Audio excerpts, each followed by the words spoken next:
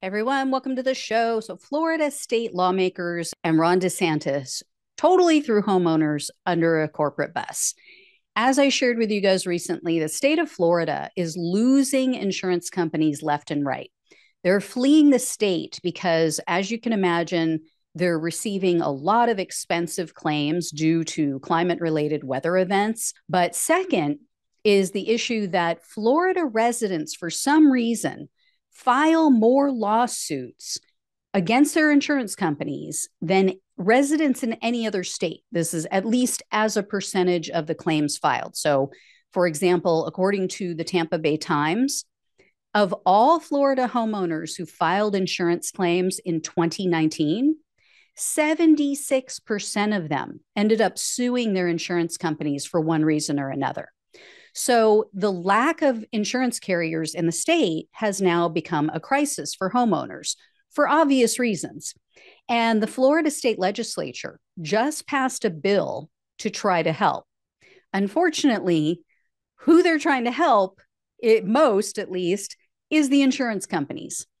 This is after weeks of behind closed door, behind the scenes meetings between Florida Governor Ron DeSantis and Republican lawmakers. Instead of making changes that might help the homeowners with these astronomical costs to try to purchase insurance through one of the few remaining carriers in the state, they wrote a piece of legislation that gives $1 billion to insurance companies.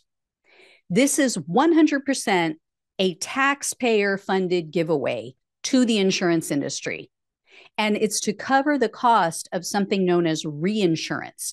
So this is meant to cover the cost of the insurance policies that the insurance companies take out themselves to help them pay the homeowners when there's a storm that hits. And the Republican lawmakers added in laws that will severely deter homeowners, prevent homeowners from suing their carriers, even when they need to. So, for example, if a homeowner does take their insurance company to court and they win the lawsuit, like let's say the insurance company is refusing to pay them, they know they have a legitimate claim, they know that they're owed money, they take their insurance company to court, the insurance company is found liable, they say, yes, you owe this person, you have to pay on this claim. Normally, or at least as of the way it was, the homeowners could recoup their legal fees. That's no longer.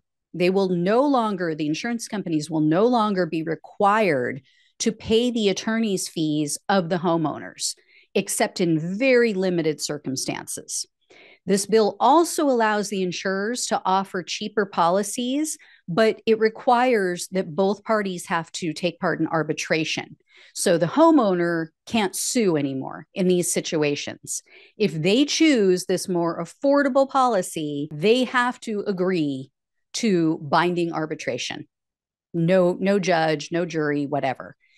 One thing that this new legislation doesn't do, one thing it doesn't include, is any kind of guarantee that the insurance companies are going to reduce their rates as a result.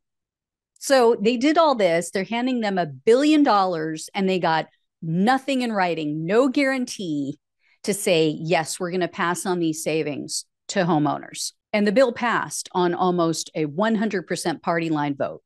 All Republicans voted in favor of it. So the Democrats, before it passed, they were trying to offer amendments. They were trying to help the homeowners in some way.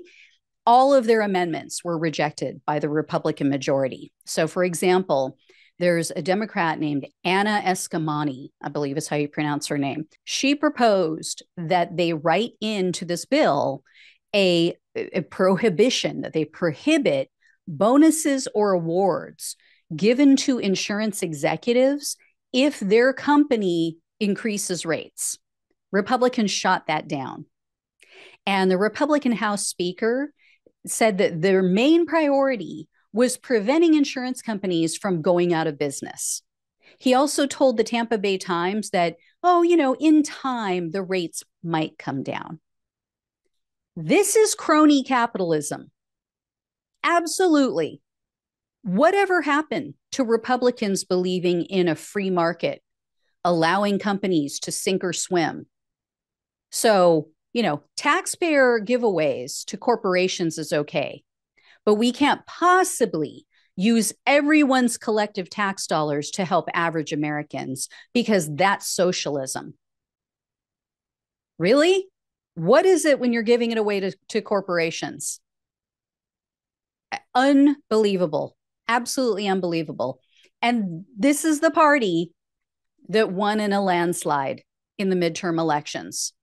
And as I mentioned in a previous segment about this, the state, because they were losing so many insurance companies, the state had to step in and they had to create a state-run homeowners insurance policy. And it was like 30%, if I'm remembering correctly, it was like 30% cheaper than the average cost for these insurance companies that are still working in the state. So a lot of people were having to take those policies. They had no choice because they were saying that their policies through just regular insurance companies, they were higher than their mortgage payment. So a lot of people opted into this state policy, this state-run program. They're saying now with these new changes that the Republicans just implemented, those costs are going to go up. The people who are now on this state-run insurance program are going to end up paying more in many cases. So this was such a corporate giveaway. It's pathetic. But yeah, keep voting Republican. Vote for DeSantis. Make him the president of the United States. I'm sure it'll work out great for all of us. Anyway, guys, thank you so much for watching and listening. If I hear any more, I'll let you know. Please like, share, subscribe. Please donate or become a monthly donor. It greatly helps to keep the show going. Really appreciate all of you. Love you guys. Talk with you soon.